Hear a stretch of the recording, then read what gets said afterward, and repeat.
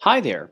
If you have two Google accounts and you have a lot of contacts that you want to transfer from one Google account to another by using your iPhone and Android, watch the entire video to know how you can do it.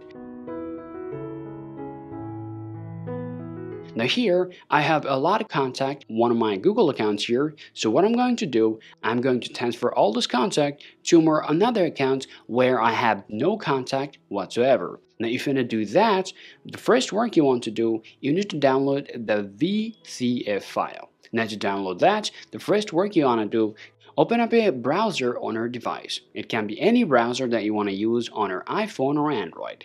After that, now go ahead and tap on search and type contact.google.com and make sure your Google account is logged in.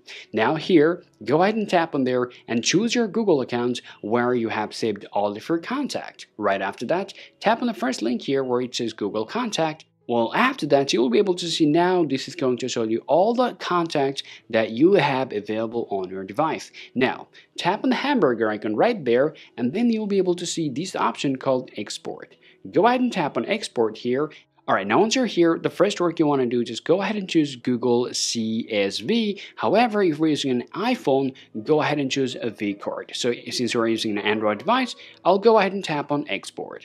And now your file will be downloaded over here. Now the next work you have to do is go ahead and tap on your profile pictures or profile over there, and now you need to choose your account where you want to transfer. So here I'll just go ahead and choose another account here, and now you'll see here there's nothing available, and now you need to import this contact right here. To do that, you can tap on import contact directly from here and then go ahead and tap on select file. Tap on select file here, and then as you guys can see, take a look, we have the contact CSV file right here, and now just go ahead and choose your file, and then your file is going to be uploaded, and tap on import. Well, once your imported is done here, then you'll be able to see now we have exactly the same contacts available on this contact list. So this is pretty quick and easy, and this is how you guys can transfer all of your contact from your one Google account to your another. Hope you find this video useful. If you think so, leave a like and subscribe to the channel. Thank you for watching, and I'll talk to you later. Peace out.